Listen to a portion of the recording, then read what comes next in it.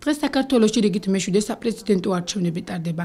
ამ მომჩევერს არჩევანის გაკეთება 25 კანდიდატ შორის მოუწევს. ბოლნისის ნომერ 23 საარჩევნო ოლქში 62-ვე უბანი ყველა პროცედურის დაცვით 8 საათისთვის მზად იყო პირველი ამომრჩევლის მისაღებად. პირველი ბიულეტენი საარჩევნო ურნაში ნომერ მეორე უბანზე 9:05 წუთისთვის ჩავარდა, სადაც რეგისტრირებულია 1268 ამომრჩეველი. იმედი მაქვს, რომ როგორც თამარ მეფის დროს აყვავებული იყო საქართველო, ალბათ ხალი უფრო რაღაცა შეცვლის და რაღაც იმედი გვაქვს უფრო. და უკეთესი მდგომარეობა იქნება.